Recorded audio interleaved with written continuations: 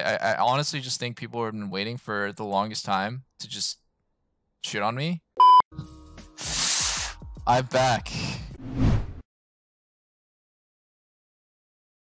All right, so now we can do like a an impromptu AMA because Soren's eating and I'm not gonna queue without him. Might as well just wait for him. So we can get going.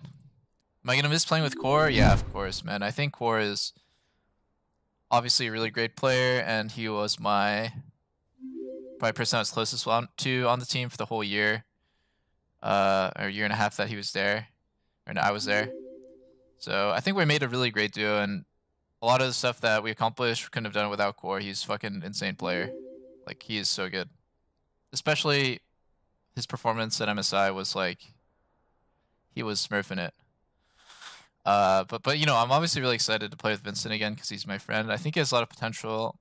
I think Vincent's good, but we need to push each other to improve. Like, I think me as like, I'm not even saying this like in a passive aggressive way. Like, we both need to improve a lot if we want to be sort of back at the top again. And we need to have the mindset of just assuming that we're not in our best form yet. Like, we need to, I guess, start like min-maxing our play and getting things like more refined. And I think Core and me did that pretty well together, but me and Vincent can definitely have that situation going on as well. I learned a lot on TL at least. Since the relief coming back to TSM, yeah. You ready to make content with Bobby Shmurda? I'm actually so excited to play with BB. I think this guy is amazing player for how experienced he is. The guy is like, he seems to have a great attitude. I have personally not played with him, but I've heard great things about his attitude. He doesn't seem to, like, people say that have told me, and people on TSM have told me he's not a resource hog. He can play strong side and carry. He can play weak side and not feed. Like, BB has tons of potential. I think what TSM needs is a clear game plan, a clear direction. I've always been either the main or one of the main shot callers on every team that I've been on the last 4 years, with the exception of like last split.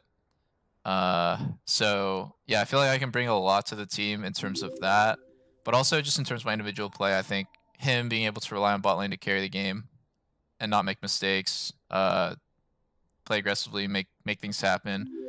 I think I can do a lot of this stuff and make BB look even better. But I played against him in that best of 5 last year, spring finals, where we reverse swept, and BB was playing really well that series, really well. I was actually, he was probably the top laner that I was most afraid of facing. Kevin was not a resource hog now either. Yeah, I feel bad for Broxide. I don't think he came into this situation knowing any of this stuff was gonna happen. I feel really shitty for him. I think Brox is, he rolls with the punches though. He'll be able to handle it and like get back up, I guess.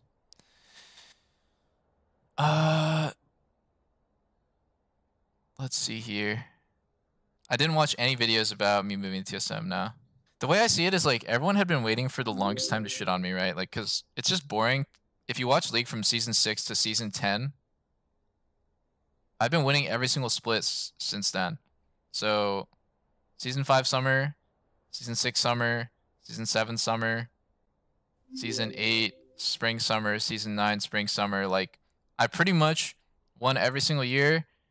And I'm not even saying this to like flex my ego or anything. I honestly just think people have been waiting for the longest time to just shit on me, and they can't because I kept winning. And now like everyone's just basically has like the fuel, has the ammunition. It actually makes me pretty excited. Like, I think I'm really excited to like turn it around, make those people shut the fuck up, and also like TSM hasn't been able to go to Worlds for 2 years, hasn't accomplished really anything in the last 2 years since I've been gone. I think it'd be really sick if I came back and like we turned it around, and it would be a redemption arc for me and TSM. So I'm pretty excited to just like,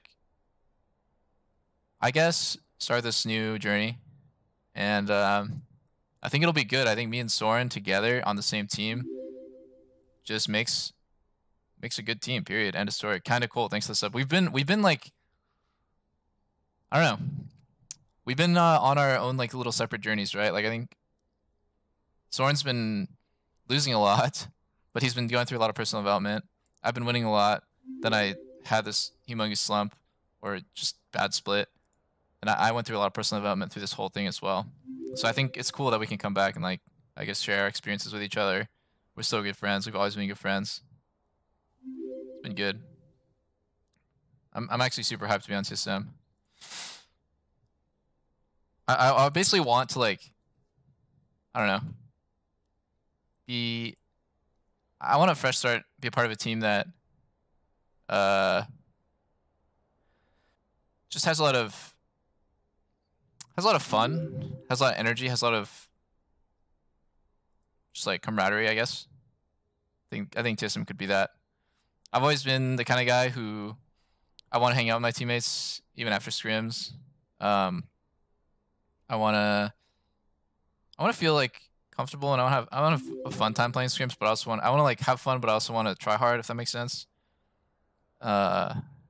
So, you know, at the end of the day, like all the arguments that we have, and you know, if I tell someone like XYZ, like you're doing this wrong, you're doing this badly, there's no hard feelings. But I think if you have like a more negative environment, it's really hard to give negative feedback, right? Because you feel like you're making it even worse. Yeah. I definitely viewed my teammates on TL as my friends, yeah. Just not as deeply as when I was on TSM. Like they're definitely my friends. It's not like we were only coworkers or only like just teammates, that's it. I was honestly just really surprised at the end of the split. Like I talked about this in my vlog, but I thought that our team was friends, and obviously friendship doesn't create results, right? But friendship does, I think, allow you to have a deeper connection with somebody to the point where like you trust them to like take your feedback seriously. You trust them to understand it's no hard feelings, but like I guess the mutual respect, right? Like I want you to do this, not because you necessarily want to or like you feel like it, but because you care about the team, because you care about me and the rest of the team, and you want us all to succeed. Like that's why you're gonna do it.